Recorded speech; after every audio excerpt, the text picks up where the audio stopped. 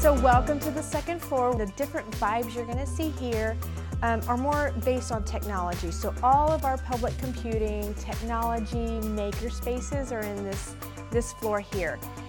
What I like about this floor, there are spaces like the one I'm standing in is a maker space, and it allows our community to come in and create things that are in their head. Connect with the community and learn from volunteers and interns and things of that nature.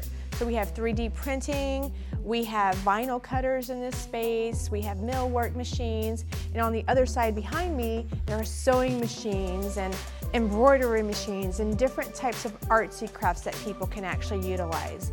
Another key component on this second floor is also our adult literacy space, and it's called Arlington Reads. And the quote of B.B. King is, the most beautiful thing about learning is that no one can ever take it away. And that's how we greet our learners into that space. And so we offer GED classes, basic literacy classes, computer classes, citizenship classes, an array of classes for our adults to actually encourage learning and complete their goals in terms of educational aspirations. And so we have gaming spaces for our teens, we have study rooms that they can study in, and then just really open spaces for them to really connect with other friends and people they might meet in the library. And then I think a key piece that our previous library wasn't able to accommodate our community is a whole row of meeting room spaces, from small spaces to larger spaces.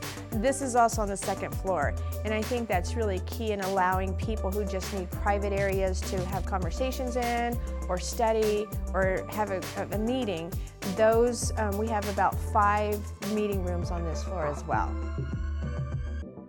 Thank you for joining us on our tour of our second floor, which houses many of our creative spaces. Next time, we'll see you on the third floor to showcase our more traditional floor.